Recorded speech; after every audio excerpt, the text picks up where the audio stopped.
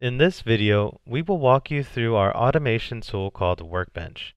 Workbench is a game changer as it elevates your online SMS campaigns and optimizes your customer's journey through automation and smart targeting. Let's dive in.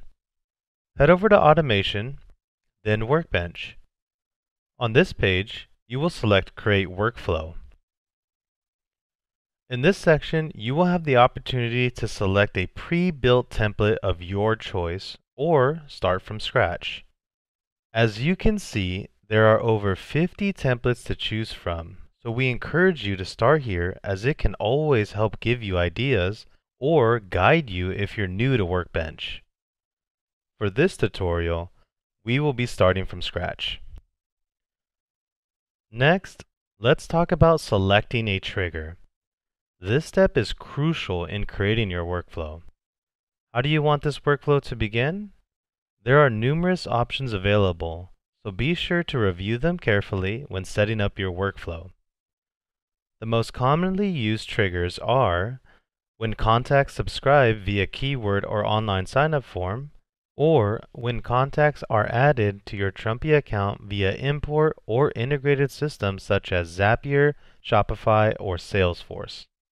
But there are many other triggers available that you can find in this first step of setting up a workflow.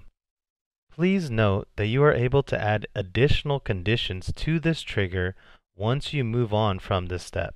For this tutorial, we'll use the trigger contact added to the list. This trigger will initiate the workflow when a contact is added to the specific list of your choice. Once the list is selected, click on Start to begin. Now, let's begin designing our workflow and introduce you to the workflow tiles. You can drag and drop these tiles and connect them together to build out a workflow. All the contacts that trigger your workflow will go through the workflow logic you build in here. Workbench makes easy campaigns easier and makes complex campaigns possible. On the right-hand side within the workflow section, you'll find your flow control and action tiles.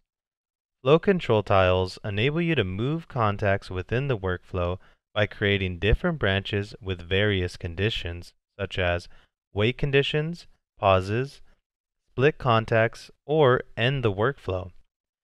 Action tiles, on the other hand, allow you to perform various actions within a workflow, such as sending a message via SMS/MMS or email, asking questions and handling and/or capturing their responses, sending an alert internal SMS to your team, updating contact with data on the fly, or moving them to a different list.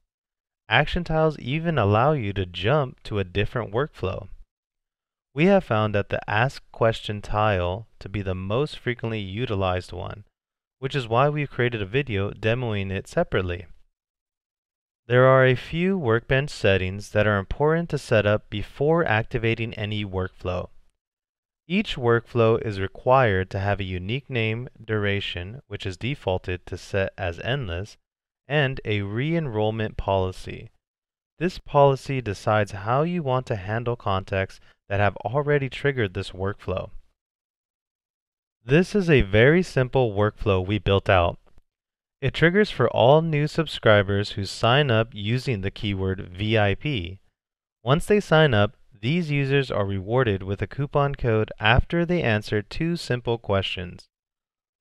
Although the first two action tiles are Ask Question tiles, they are set up differently. The first one thanks the user for signing up and prompts the user to respond back with their email address. As you can see, it is set up to capture users' responses in the email data field. The second Ask Question tile is a multiple choice question tile. It asks the question about their preference for shoes and gives them 4 options. Depending on which one they choose, subscribers automatically receive targeted messages with a unique coupon code. As you can see, this straightforward workflow can effectively gather your clients' emails for future marketing endeavors and distribute targeted coupons tailored to their preferences. And that wraps up our walkthrough of Workbench. our powerful automation tool designed to enhance your SMS campaigns.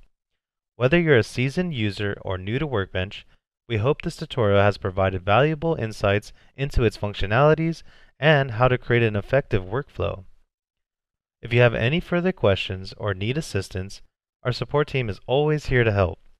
Thank you for joining us and happy automating with Workbench.